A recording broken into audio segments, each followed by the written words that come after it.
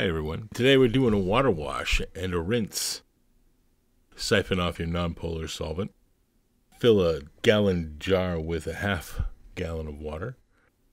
Collect that into a collection jar and then pour that into the water and stir aggressively. You can use a drill mixer like I do here.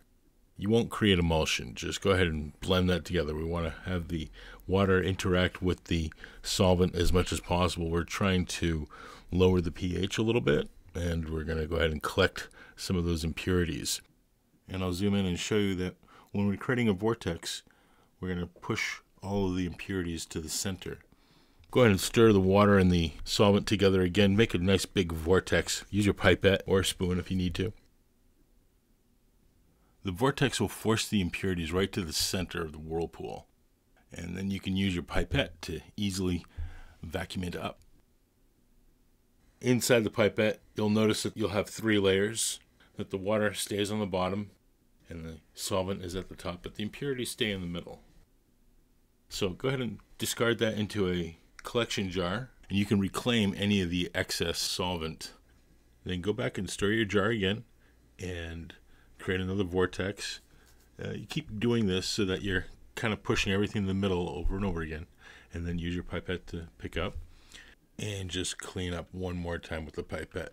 We'll call it good for this round.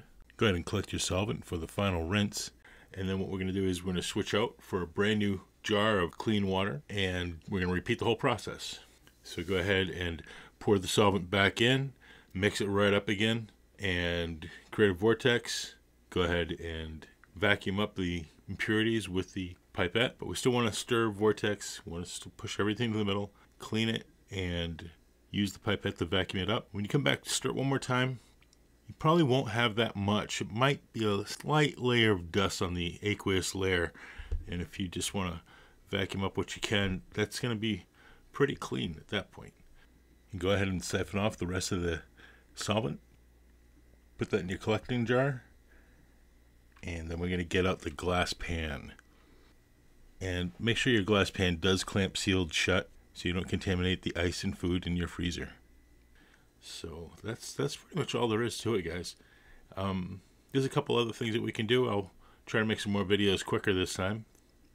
Don't forget to like and subscribe and share it.